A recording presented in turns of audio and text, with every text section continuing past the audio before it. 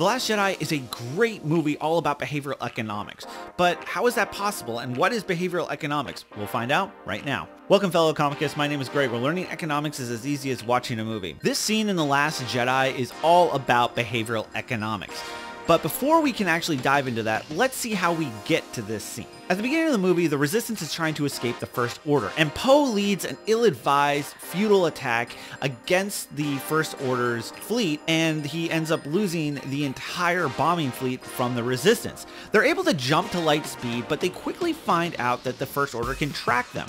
The First Order comes in 30 seconds after they have come out of light speed, and they attack. Leia is put into a coma, and now the decisions are put on Vice Admiral Holdo. And the problem is that they don't have a lot of time because, well, they're running out of fuel. They only have about 18 hours left. So right now they have to decide how are they going to allocate their time in the most efficient way that will lead them to survival, which is actually an economy, the allocation of scarce resources, with the scarce resource being time. When Finn tries to escape, he is stopped by newcomer Rose, an engineer. Then they come up with an idea on how to stop the First Order from tracking them so they can escape. And they propose this idea to Poe, who is already kind of a hothead and is already distrusting of Vice Admiral Holdo, who refuses to tell him what the plan is because, guess what? The guy just lost them all of their bombers, so maybe he should just shut up and follow orders. And now we're to the scene that displays behavioral economics. So let's get into that. What is behavioral economics?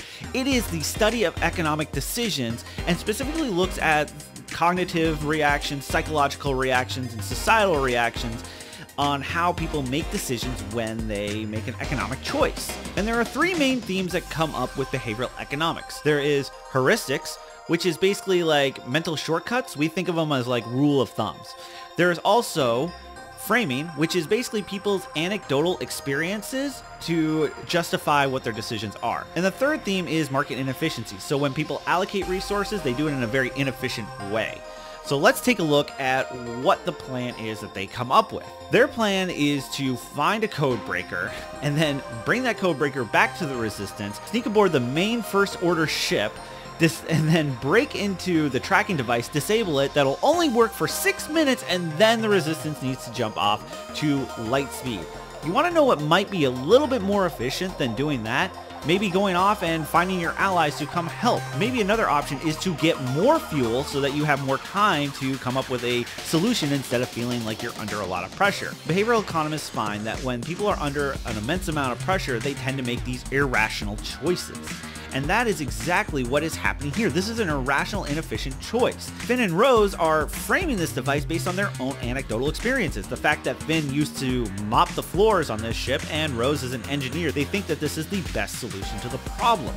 And then finally, they are taking little mental shortcuts, right? They are thinking that this is the hero thing to do. This is the clever thing to do. So this hits all of the three main themes of behavioral economics. These decisions would drive somebody like Adam Smith, the father of capitalism, insane. And when Finn and Rose decide to go off and find this code breaker on Canto Bight, we are actually shown who the villains are. And they're the traditional capitalists, which are people who are profiting off of the war.